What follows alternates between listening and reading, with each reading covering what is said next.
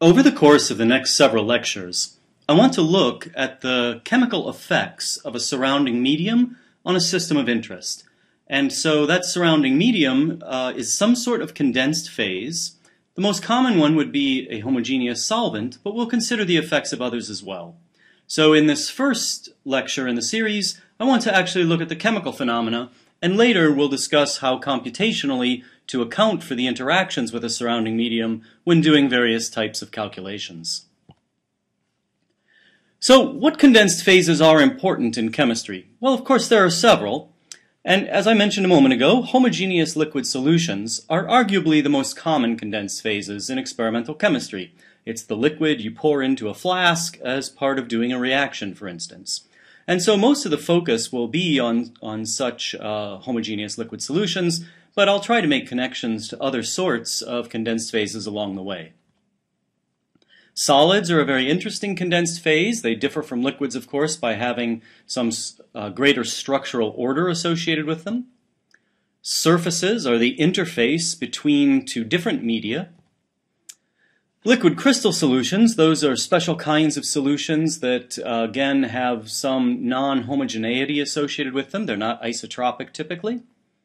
Supercritical fluids, so if you take a substance beyond its critical temperature, you will have a fluid-like medium, but it behaves neither as a gas or as a liquid, but has properties of both. Membranes, which are condensed phases that separate two other phases. And I want to make a final note here that distinguishing what constitutes the condensed phase and what constitutes your system of interest can sometimes be challenging. That is, it's not obvious that a first solvation shell, for instance, should be thought of as solvent as opposed to perhaps being an intimate part of a molecular complex. And a good example of that might be, say, a transition metal ion in water, where you can ask, should I treat the first solvent shell as water or should I treat it as aquoligands on my metal? And so that's just something to bear in mind when you do modeling. So why is solvation important? Well, there are a number of reasons we could imagine. One is, if you think of any property as really just being the expectation value of an operator, in this case A, over some sort of wave function, well, there's a good chance that the wave function in the gas phase will be different from the wave function in solution, and we'll look at some specific examples of that in a moment. So you'd like to be able to compute these different wave functions and look at changes in properties, and that would be a solvation effect. Moreover, sometimes you're interested in how two molecules interact with one another in solution, so a recognition event, for instance, or a binding event. And in order for them to make contact with one another, that is to interact their surfaces, if you'd like to think of it that way, they must desolvate those surfaces. You have to separate the solvent molecules that are in contact as you bring them together.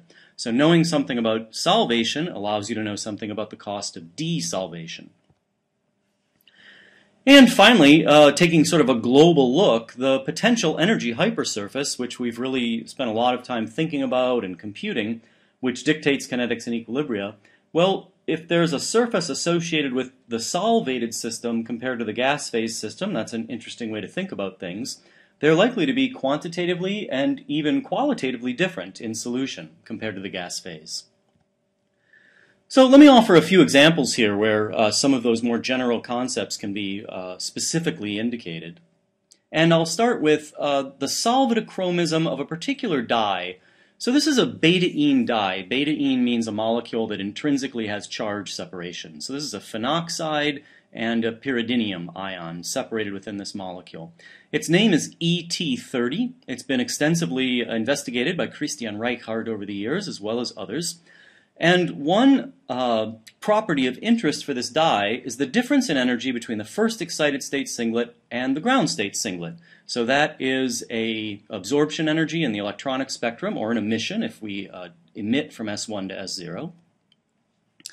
And what one discovers if you make a solution of this molecule in different solvents is that the lambda max of absorption, which of course dictates what color you see within the liquid, varies tremendously as a function of solvent. So starting with anisole, which is certainly an unusual solvent. I did a lot of organic chemistry as a grad student. I don't recall ever dissolving anything in anisole, but if you do, you get a yellow solution. And then when you go to acetone, the solution turns green, and as you work your way up into alcohols, you can go all the way to red. So you can cover an enormous region of the spectrum with a total change in lambda max of more than 250 nanometers. And so this truly is a picture of ET30 dissolved in methanol, isopropanol, and acetone. So if we look down here, that should be red, violet, and green. And looking up here, well, they're pretty close. It's not the highest quality picture you'll ever see. This is a different laser dye. It is not, in fact, ET30, and now in fluorescence mode as opposed to absorption mode. Nevertheless, you can see that there's an enormous change in its emission wavelength, its lambda max for emission, as a function of solvent. It's always the same dye, it's just dissolved in different solvents. So here's an example of a property that's very, very sensitive to solvation. A specific example of the desolvation penalty associated with bringing two things together, one that people often think about that's important, is an enzyme recognizing its substrate. So we're typically interested in this, the free energy in, say, aqueous solution, to bring an enzyme and a substrate together to make a bound complex. And one way to view that, if you were thinking about computing it, would be perhaps you could do a gas phase calculation. That certainly seems simpler. You just have to have, well, a relatively big enzyme, but perhaps a small solute, and then you compute the free energy to bring them together. And if you then have a way of estimating, computing, whatever, the solvation free energy of the enzyme, the solvation free energy of the solute, the substrate, and the solvation free energy of the substrate, well, then by the property of free energy being a state function, which means it doesn't matter how you get from point A to point B, it's always the same energy change. This change that we're interested in would be the negative of these solvation free energies plus the gas phase binding energy plus the solvation free energy for the complex. And so that taking this negative is equivalent to desolvating the enzyme and the substrate in order to bring them together and then resolvating the surface. So that's an example of desolvation involved in molecular recognition. And finally, here's the nice global picture I like to look at, which involves two different potential energy surfaces. And the way one might think about this is, we spent a lot of time so far discussing different means, density functional theory, Hartree-Fock theory, semi-empirical Hartree-Fock theory, molecular mechanics, all sorts of ways to generate a gas phase surface, which is an energy as a function of geometrical coordinates. I can only graph two geometrical coordinates here, but we can imagine many. And so if you had some means at every point on your gas phase surface, which describes a geometry, to compute the free energy of solvation, which can be thought of as the free energy of coupling, and when you measure it experimentally, what's a free energy of solvation? It's associated with Henry's constant, it's often called. That is, it's the equilibrium constant for something wanting to be in solution compared to wanting to be in the gas phase at equilibrium at a given temperature. And so if we did in fact have a way to do this for every point on this gas phase surface, we would have a way to construct. So I'd take this point, I'd add the free energy of solvation, it's negative apparently, so I'd have a new point down here. I would construct point by point a new surface, which I can call a solvated surface because at every point it's coupled with the gas phase surface.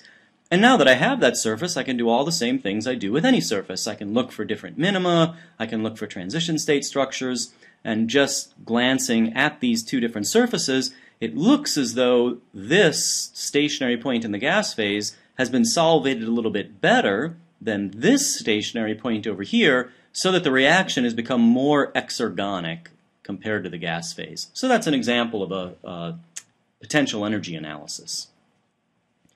And a specific example where maybe that would play a role, I won't do the whole surface, but I'll take an interesting slice, is the Menshutkin reaction. So the Menshutkin reaction is the SN2 reaction of an alkyl halide with an amine. Normally it's actually substituted amines, but just for simplicity I'm going to illustrate here with ammonia. So we can imagine in the gas phase, ammonia, this upper curve is a gas phase curve as indicated here, ammonia approaches chloromethane. There is a backside attack in a classic SN2 fashion. of the ammonia lone pair displacing chloride, and the products are methylammonium and the chloride anion. Well, not surprisingly in the gas phase, this is a horrible reaction. You're separating charge, it's very unhappy in the gas phase, so while you find a weak sort of dipole-dipole complex, just a van der Waals interaction, it just keeps rising in energy at that point, and there's not even really a good transition state structure in here in principle. And it just goes up, up, up as you separate these two charged species. But now let's imagine the coupling with the solvent. That is, we can think of a free energy of solvation all along the reaction coordinate. Well, the reactants are neutral molecules. They're probably liked by water a little bit, so you go downhill in energy some. But the separated ions, well, water loves ions, right? Salts dissolve in water, and they certainly don't have much gas phase volatility, so there must be a huge solvation free energy. And in fact, they like them so much that it pulls the products down in free energy below the reactants, so that this reaction in the gas phase was barrierless and uphill all the way, becomes indeed a classic SN2 reaction. There is a transition state structure with a nice backside attack sort of feature to it, and then it's downhill to products. And the Mensch-Schnittgen reaction is a great way to make alkyl ammonium salts.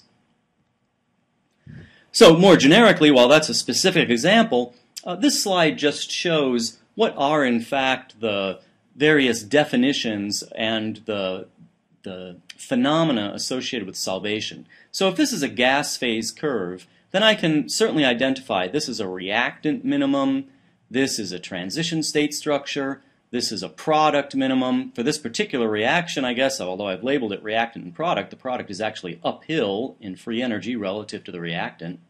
Meanwhile, when I couple with solvation free energy all along this reaction path, I might generate a blue curve in solution. And one of the things you'll notice is the structure of the reactant, not all that much changed relative to the gas phase, and the difference between the two minima, because they are slightly changed, but in any case, that defines the free energy of solvation of the reactant, minimum to minimum. The transition state structure, on the other hand, has moved tremendously, gas phase compared to solution. And so evidently, as it is falling down this hill, it's not picking up as much solvation free energy as when it's up here in the gas phase. And nevertheless, it's from stationary point to stationary point that defines the free energy of solvation of the transition state structure. And here as well in the product, there's been a bit of a change in geometry, and it's minimum to minimum that defines the free energy of solvation of the product. And so if I want to think about delta G's, I can sort of take combinations of these things. Here's the free energy of activation in the gas phase. Here it is in solution. Here's the free energy of reaction in the gas phase. Here it is in solution. It's become exergonic, where it used to be endergonic. And by completing free energy cycles, I have ways to relate all of these, and I won't go through every possible free energy cycle. Well, so the question arises, how might we go about modeling the interaction of a system of interest with the surrounding medium? And there are really two alternatives, so-called explicit and implicit solvent modeling. And so explicit solvent modeling is really the blindingly obvious one in a sense. You take your system of interest and you expand it by including a whole bunch of solvent molecules. And in that case, you could go to the last slide and compute the blue curve. So let's just look at the last slide. Well, here's this curve, and it says it's a solution curve, so if I include tens, hundreds, thousands of solvent molecules, sure enough, I'll have some sort of a curve in solution. Now, it may be a little bit tricky to identify a reaction coordinate because thousands of molecules means many thousands of degrees of freedom, so getting one single coordinate may be a bit of a challenge, but it certainly, as I say, is conceptually pretty clear. The implicit solvent modeling is a bit more subtle, and it says, okay, I'm not going to represent the surrounding solvent. Instead, I will indeed compute the gas phase, and this is in red, because if you remember the gas phase curve on the last slide was in red. And then somehow I'm going to get the free energies of solvation at any point I'm interested in. And remember that on the last slide, here I'll show it again. So it's the green lines that couple stationary points, for example, and let you determine the free energy of the product relative to the, in solution, relative to the gas phase. And once I've done that, I will indeed have all the necessary free energy information to compute things like activation free energy and equilibrium free energy. And of course you could do it for every point along the reaction coordinate. That would generate the entire blue curve, but you may not need to. You may just need stationary points. The solvent would remain implicit either way. So in the next few videos, we're going to look at means to actually compute that coupling, whether it be explicit or implicit. But before we move on to sort of the specifics, I do want to focus on this concept of the free energy of solvation. And I've called it the coupling free energy. And I just want to call out the physics behind that coupling. Because if you want to get the entire free energy of solvation, you're going to have a means to deal with all of the physics. And so it's quite convenient to assign the free energy of solvation, this is the observable, as being composed of two components. Now, these two components actually are not individually observable. It is true that you can bias a system such that you really expect one to dominate over the other, but nevertheless, this is strictly a conceptual decomposition of the free energy of solvation, but a useful one. And so the first term here with the subscript ENP is meant to emphasize that this really has to do with the electrostatics of the problem. And so it deals with the electronic energy and the nuclear repulsion. These are electrical phenomena. And the solute-solvent polarization that gives rise to a favorable interaction. That is, if I drop a dipole or a charge into a solvent, the solvent orients itself in such a way to stabilize that charge separation, because the solvent itself either has permanent dipoles or you can induce dipoles, and that leads to favorable electrostatic interactions. And it's really the dielectric constant, the bulk dielectric constant of a given solvent, that dictates how capable it is of stabilizing charge separation. So high dielectric solvents like water or dimethylformamide or dimethyl sulfoxide, well known to solubilize polar species, and polar means having charge separation. However, there are other components to the free energy of solvation that are quite important, and sometimes they dominate over the electrostatics, particularly for solutes that don't have a lot of charge separation. And they include, they're indicated here with CDS as subscripts. And so here's the expansion of that acronym. C is for cavitation. So if you think of transferring something from the gas phase into solution, well, your average solvent is not full of holes. Only if it's boiling is it full of holes, and even those holes are full of it itself as a gas. So you need to make a hole in the solvent to put the solute into it, and there's definitely a free energy cost associated with that, to create a hole in a solvent. Dispersion. So dispersion we've talked about at some length as a quantum mechanical phenomenon, and remember that that is the induced dipole favorable interaction that's associated with electron correlation. And so even extremely nonpolar molecules can be condensed precisely because of dispersion. So when I take a molecule out of the gas phase and I put it into solution, it will have favorable dispersion interactions, and at the same time it will have broken up dispersion interactions between solvent molecules that used to be in contact. So that's some component. Now certainly if you're thinking carefully, you'll say, well, dispersion's electrostatic, right? It's an induced dipole. That sounds very electrostatic. But it's a fundamental one that is not so associated with fixed charges, and so I'm going to keep it in a separate place. Finally, there is possible structural consequences of solvating a solute, which could either be favorable or unfavorable in a free energy sense. And certainly the single most well-known example of that is the so-called hydrophobic effect. So when I take an alkane, for instance, and I put it into water, that reduces water's entropy at the surface of the alkane because the hydrogen bond opportunities are substantially lost to those water molecules in terms of how they can orient themselves and have good hydrogen bond interactions. So that adds a free energy cost, and that's a structural effect. It can be favorable as well. There are so-called structure-making solutes in water, for example. But in any case, it's part of the physics that does need to be captured. And so in the next series of videos, we're going to look at various ways to do calculations including solvation effects, and we'll actually start with explicit solvation next.